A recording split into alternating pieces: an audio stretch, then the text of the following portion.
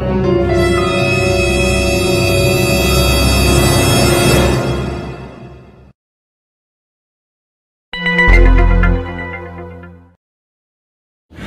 you guys there in Cell Bio the other day? Oh yeah, I know. Such a jerk. Thinks he knows everything, sucks up to the teacher all the time. I just sit next to him, I just want to punch him in the face sometimes. As much fun as this is, I gotta go. I'll see you guys later. See ya. Bye. Oh, hey Dennis. Hey guys, just talking about how much Brian sucks. Of course. You would not believe what he did to me. Seriously. So, you know how I left my computer on my desk last week and I went to lab? Yeah. Well, apparently while I was gone, he came in, took my cell bio final, the paper we wrote, and then copied it and turned it in with his name on it. So now I turn in mine, and Dr. Kwok thinks that I copied him, so we're both going to the honor council. Who are they going to believe? Me, I didn't even go here, or him? He's like on first name basis with everyone. It's always Bill Higgins. He and Bill went to Alaska. He and Bill went to South America or Australia or something. I don't know what I'm going to do. I got your back. Don't worry. Pound it up, pound it up. God, seriously, I want to pound something in Brian's face. I'm going to kill him. I'm going to kill Brian Fleming. So what are you going to do if they find you guilty? I don't know. I mean, I guess we're going to get kicked out of school, or at least I am. I'm sure he's going to be fine. You guys talking about Fleming? Yes. Nobody can hate him more than I can. You know what he did? Like, what did he do? I went today morning to see my girlfriend, and turns out Brian Fleming has been sleeping with my girlfriend. Oh, God. Yeah, I even had a ring, and I was about to propose to her like tomorrow night, but then it turns out, oh my God. So now next time I see Brian, he's dead. Gosh, the guy is such a jerk. Could anyone be a bigger pig? Pig? That sounds familiar. We must be talking about Brian, right? Yeah. I'm just so angry right now. I can't even talk about it. What did he do? Oh my gosh. Okay, so you know how I was supposed to get that scholarship if I could just rotate in Dr. Alexander's lab? Okay, so Brian finds out about that and decides it would be a great idea to go and talk to him and say, oh, Dr. Alexander, I think I would be the best candidate for this position. And so he gives him the last freaking position. What? Yeah. Serious? Yeah, so now I don't have any room, I don't have space to go in there until next year, and I lose my funding. I don't even know how I'm going to pay for school. I'm so angry.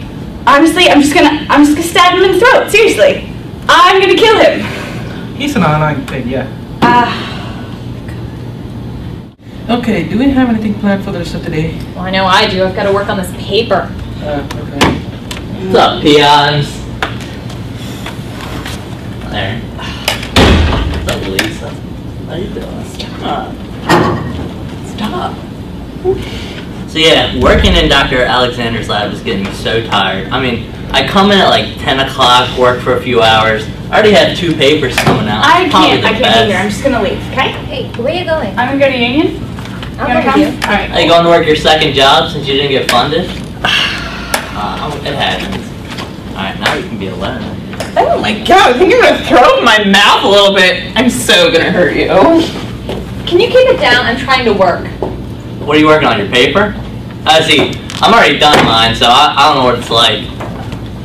I hate to see her go, but I love to see her walk away. No? What, not getting enough? I guess it's just man time. Oh, you doing the crossword? I'm already done. You can have the answers if you want. You leaving too? Come on, don't be like that. I thought we were brothers. It's alright. More time for me.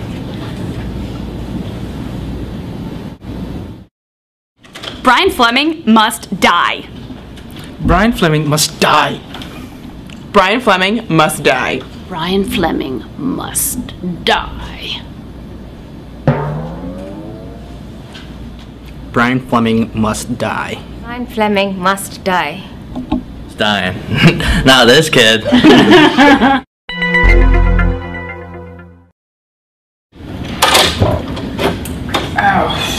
you guys read the cell bio paper yet? Yeah, I did. I Took a don't lot think of I time got from through it. me. Yeah, it's pretty difficult.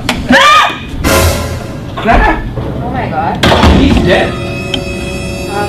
Should we get Dr. Shields now? Isn't she out of the Terptectives? Okay. Terptective, an elite on-campus crime-solving unit led by Dr. Patricia Shields.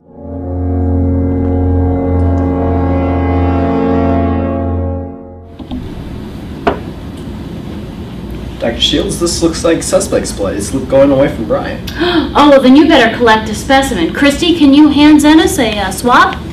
Sure can.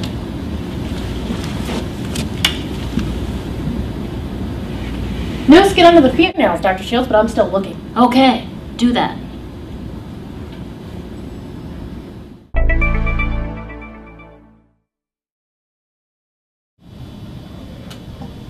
PCR, or the polymerase chain reaction, is a technique used to multiply one piece of DNA into many, many copies of DNA in a test tube.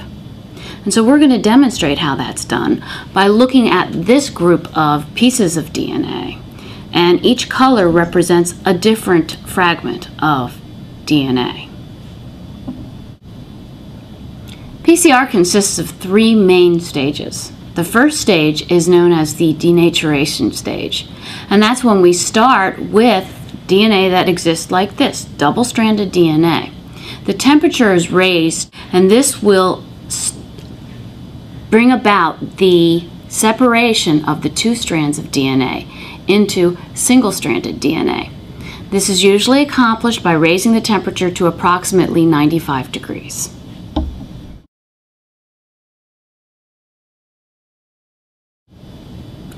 Okay, well, our temperature has been raised to 95 degrees, and as you can see, our DNA has separated into single-stranded DNA. And into our reaction mix, now remember, all of this is taking place in a test tube. And in the test tube, you're going to be adding several different things. All of this is taking place in a buffer, and the buffer has been composed of many different ingredients. But there are going to be several things that are very important to add. You're going to have a thermal stable DNA polymerase, and there are actually many different thermal stable polymerases these days, but the first thermal stable DNA polymerase that was isolated is called Taq polymerase, and this was isolated from a microorganism called Thermus aquaticus. And Taq polymerase will work at very high temperatures to elongate DNA. Now, also added to this would of course be all the nucleotides that you need that will be adding to an exposed 3' end. But as you know, DNA polymerases do not add de novo. They have to be adding to an exposed 3' hydroxyl group. So the other thing that you need to add are primers. So in this case, the piece of DNA that we want to elongate, the piece that we want to amplify, are going to be our black strands of DNA. So to the polymerase, to this reaction mix, we want to add primers that are going to anneal to these pieces of DNA.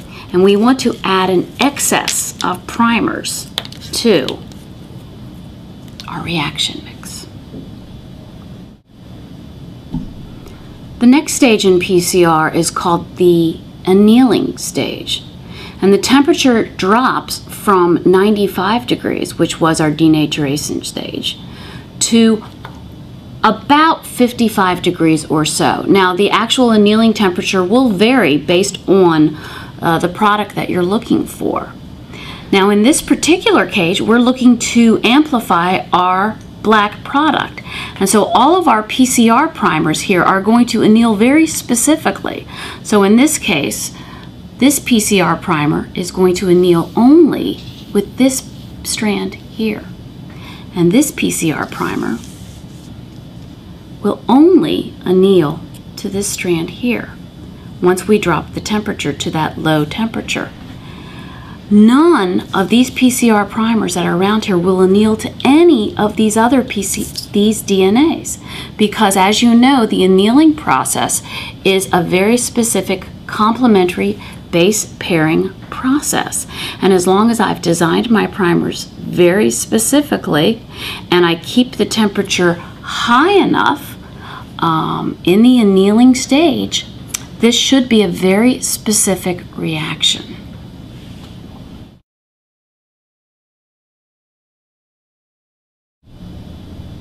Once the annealing has occurred, the last stage is what we call the elongation stage.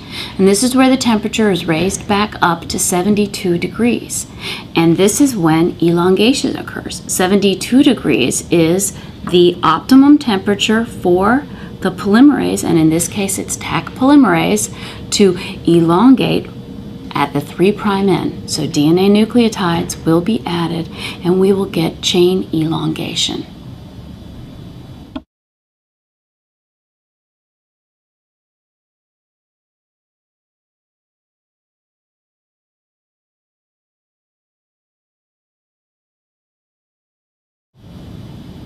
At the end of chain elongation, where we once had one double-stranded piece of DNA, we now have two. And now we will take the temperature back up to 95 degrees for the second cycle. These two will separate, and these two will separate. And then we will take the temperature back down to 55 degrees. And then primers will anneal here, and here, and here, and here. Once again, the primers will not anneal to any of the other DNA strands that are coming about. And then what will happen will be the temperature will be taken back up to 72 degrees. And at that point in time, our Taq polymerase will come in. And once again, we will get chain elongation. Oops. Well, the Taq polymerase is a very feisty enzyme. All right, so at the end of 2 cycles of PCR, we now have 4 molecules of DNA. At the end of 3 rounds, we will have 8 molecules of DNA. So as you can see, as PCR continues again and again, we continually double the amount of DNA that we make. And this is how PCR works.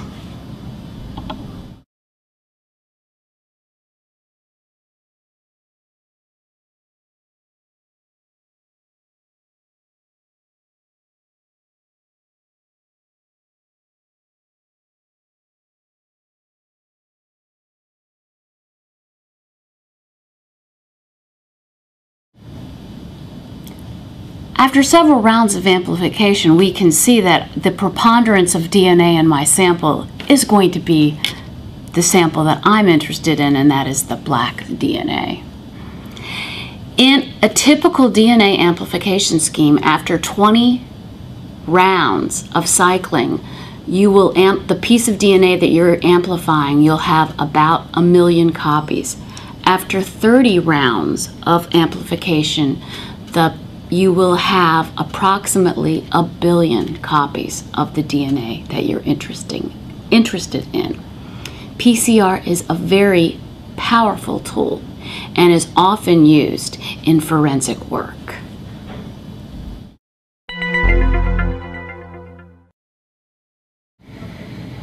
Another technique that's used in forensics and that's used in combination with PCR is RFLP. RFLP stands for Restriction Fragment Length Polymorphisms. And so to give you an idea of how that's used, I have a little example set up here. So this represents 2 pieces of DNA. And so let this represent a piece of DNA found on a normal human chromosome, for example. And all humans may have this piece of DNA. And we can amplify this piece of DNA in all humans using PCR method that we've already discussed. Most humans have this, and so they have these 3 restriction enzyme sites that are illustrated here.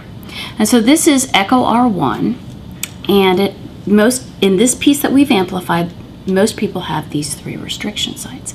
But over time, some mutations have occurred. And so on this second piece down here, I've given one of these changes that might have occurred. And when these changes occur, you actually get, in some cases, as is illustrated here, one of the restriction sites no longer happens. This is what we mean by restriction fragment like polymorphisms. People who have lost this restriction site, they will get a different restriction fragment length. All right, so let's see how this shows up when we amplify these pieces using PCR, and then we cut these pieces using the restriction enzyme. And in this case, that restriction enzyme is echo R1. Okay, so we're going to look at our first piece, and we're going to cut this with echo R1. And when that happens, this one would cut here. Again, remember echo R1 is a sticky, leaves sticky ends. All right, so when we do this, we end up with this first piece will be about this big. The second piece will be about this big. Third piece is the biggest piece in the lot.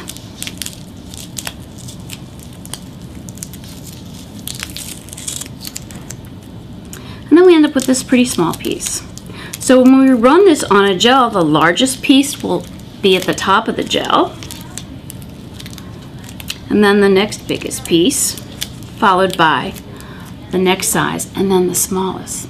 Well, let's see what happens with the piece where the mutation has occurred and we've lost that. So once again, I'm going to cut where the digest would occur.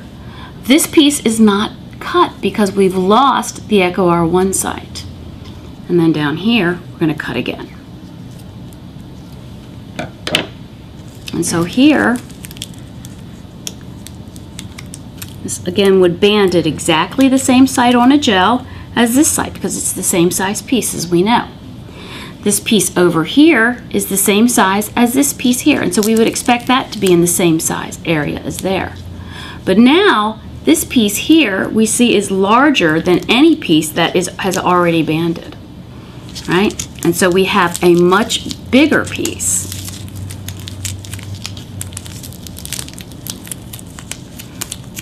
And so this would be at a much higher place in our gel.